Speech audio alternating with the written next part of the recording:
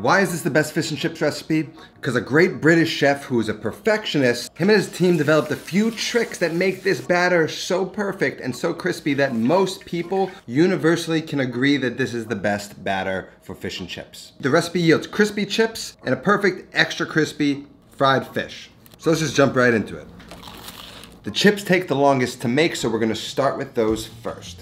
Now this is a 3-step cooking process for the potatoes, a thrice cooked fry. The problem with French fries is moisture, and double frying has inconsistent results because the amount of moisture in potatoes varies. The best potatoes that Heston found were Aaron Victory or Maris Piper. Never seen either of those in any supermarket in America. So I'm using russet potatoes. They will work just fine. And what I do is I feel them. I wanna make sure they're not soft and soggy. It's a lot of moisture in those. They're not gonna crisp up as easy as a harder potato. We want as little moisture content as possible. So a nice hard one, it's gonna be a good starting point. So to cut the chips, take the top and the bottom off. It's gonna create really just some flat angles. You don't have to trim the edges like this, but I find it just makes cutting the fries a little bit easier. I'm going for about 3/4 of an inch thick slices for these fries. I find it's a great size for making fries at home, especially when making traditional chips. They're a little bit bigger.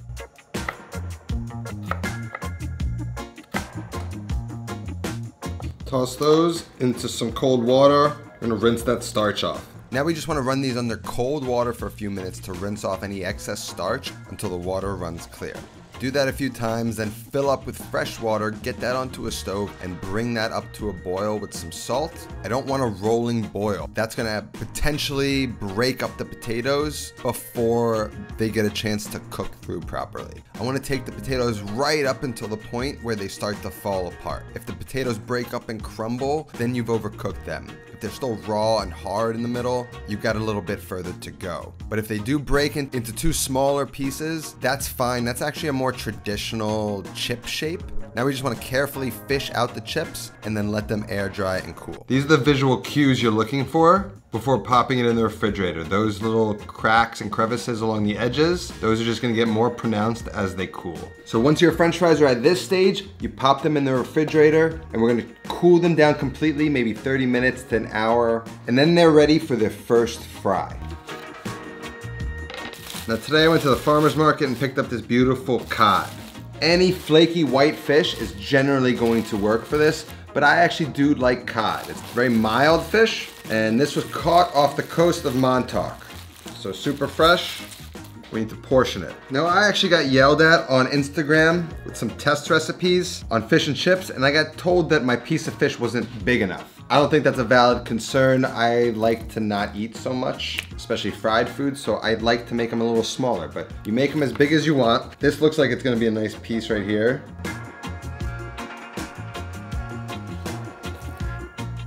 Now that because this is a little bigger, I'm just gonna sort of go at an angle. And we just wanna get these seasoned with salt.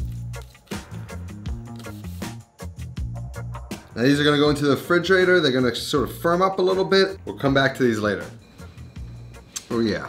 You sort of see how it's like, almost looks like Parmesan cheese. These little white spots and this craggly edge. That's what you wanna see. Firmed up, not so delicate anymore. These are ready to fry. These little breaks and these edges in the potatoes, if you get them nice and dry enough, they're gonna create the extra crispiness that we want in these French fries. The first fry we're going for a temperature of 270. 270 Fahrenheit to be exact. I'm just gonna fill this Dutch oven with oil a little below halfway, so we have a safe amount of oil in the pot. Once it's up to 270 degrees, I'm gonna gently start to place in the potatoes. I would say that I pushed it a little bit. I would do 1 potato at a time. My fries turned out fine, but in my experience, the smaller the batch, the better the fry comes out. And we just wanna fry them until the fries begin to start to brown around the edges. Once you see that browning start to happen around the edges, that's a good time to kind of pull them out of the oil, and we're gonna let them dry a second time in the refrigerator. So we've got our fries. They're gonna go back in the refrigerator and dry out for one last time. At this point, what you could do is like cover them up, seal them up, and just store them, freeze them, and then they're ready to just throw in the fryer at any time. This is like the stage in a restaurant. They would take the fries up till prep, and when an order came through, they would just drop them and then they'd be perfect. Just gonna go in and let them air dry one last time so they're as dry as possible and we get them as crispy as we can. Now let's talk about the batter. What's so special about this batter? Why is this batter so great? Well, Heston is quite a perfectionist, so he and his team sought out to make the crispiest batter possible, working with National Starch, a starch company, to find the best combination of starches that work. And usually a batter is just starch and water, but he thought he knows vodka and alcohol evaporates much faster and with less energy than water does. He thought maybe if I replace some of the water with vodka, he might get a crispier batter, and he did. That quick evaporation leaves air bubbles left in the space that the vodka used to be in the batter. That sort of creates this really beautiful crispy batter. And when somebody has gone great lengths to figure out something to perfection, who would I be to come and screw that up? So we're just gonna follow his directions for the batter. Now we're gonna use a scale. I'm gonna leave his full recipe down in the description. We're using 2 flours, a rice flour and an all-purpose flour. The rice flour has very little gluten. Gluten comes from the all-purpose flour. The combination of the two and the rice flour creates a crispy batter that you cannot get with just all-purpose flour. So he has 200 grams of each. So basically equal parts rice flour to all-purpose flour. Teaspoon of baking powder. Salt, a couple pinches. Tablespoon of honey for color.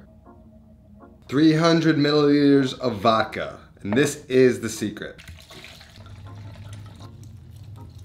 300 milliliters of a cold Pilsner, which is just about a whole beer. They're like a pancake batter. You want to combine this until it just comes together. A few lumps are okay. And one extra thing Heston does is he runs it through a siphon with a CO2 charge to impart more air bubbles, but for the home, we can omit that. But now we're just gonna keep this cool until we're ready to fry. All right, now let's do the tartar sauce. Now, a lot of you asked me why I might not make my own mayo from scratch after I did a video about it, and there's a few reasons. Maybe I don't have as much egg, and I want to eat the egg rather than use the egg yolk to make this. Maybe I don't have enough oil to make it, and I want to use the oil for something else, or maybe it's really expensive oil. So that's why I always have mayo on hand. Use whatever you want, but for a basic tartar sauce, we're gonna need call it about a cup. Is that exactly a cup? I don't know. Just go with me. Some Dijon mustard. Let's call it a nice tablespoon. Going with a little bit of malt vinegar. A little lemon zest. A little teaspoon of lemon juice, or a little cheek. A little salt. Not too much, because we're adding a lot of salty stuff. Black pepper. I really want the smallest amount of an onion. Maybe something that size. Let's call it a tablespoon or 2 of diced onion. I want to cut it as fine as I possibly can.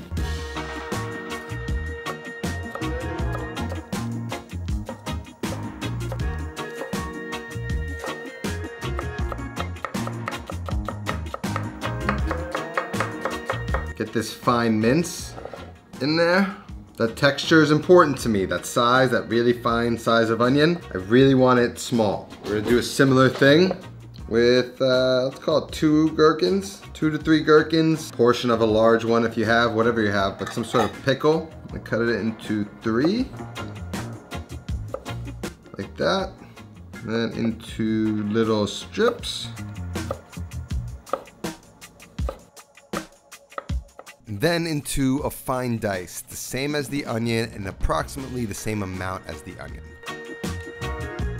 I hate these stupid caper bottles. It's like no real good way to kind of maneuver through them. I just want about the same amount of capers as I have onion and pickles. Give it a rough chop and add it to the mix.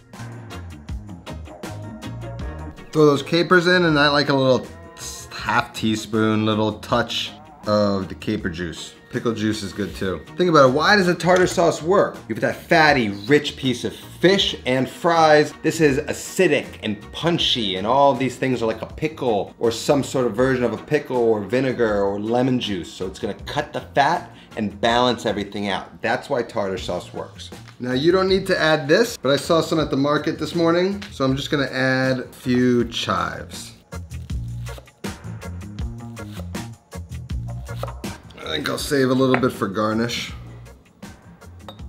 Then we just want to give it a good mix.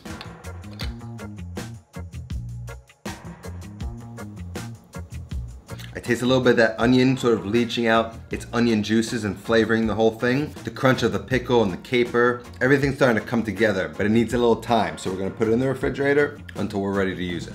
All right, so we've got our fish here. I think we're ready to fry. I'm just gonna pop the heat on, get our oil up to 350, dredge these up real quick, then batter them, then fry them.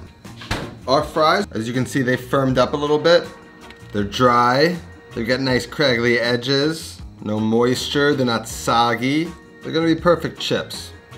These we're gonna wanna fry at around closer to 370. But first we're gonna fry the fish. That's gonna take the longest. Then we're gonna drop the fries and it's all gonna come together at once.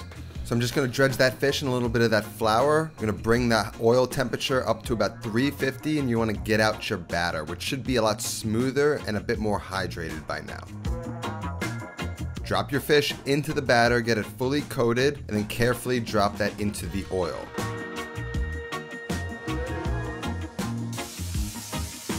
Let the piece of fish fry for a second in the oil, and then with a spoon, drizzle a tad bit more of that batter right atop the fish. That's a little tempura trick that Heston picked up that provides some next level texture. You're gonna see a lot of this rapid bubbling, and that's that vodka quickly evaporating, which is what we want. You might find some excess batter that's now floating on top of the oil. You can just fish that out and let that fish cook until it's beautifully browned and crispy all around. Make sure the oil is the right temperature. If it's too high and your fish is too thick, the batter might brown before the fish fully cooks through. Once it's cooked, transfer to a wire rack to cool and repeat with the rest of the fish.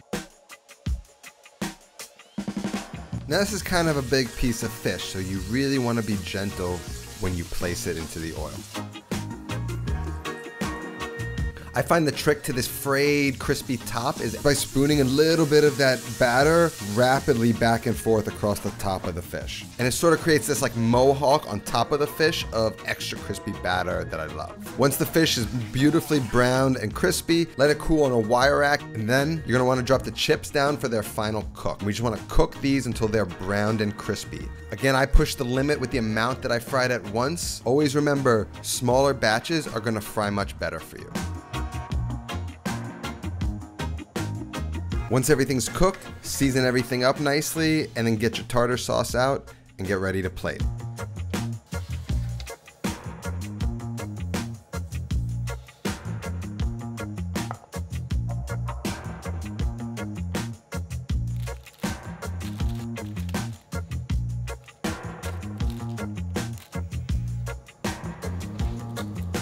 It's a restaurant in New York City called Dame that serves a variation of the Heston batter. And the brilliant ad that they did is they put the malt vinegar in a squirt bottle. So you get the flavor, but you don't drench it in vinegar. I love it. Just an incredible crunch. Mind you, this is a good 20 minutes after this came out of the fryer. Stays together the whole time, which is exactly what you want. Recipes down below. That's all I got today. See you next time. Until then, take care of yourself and go feed yourself.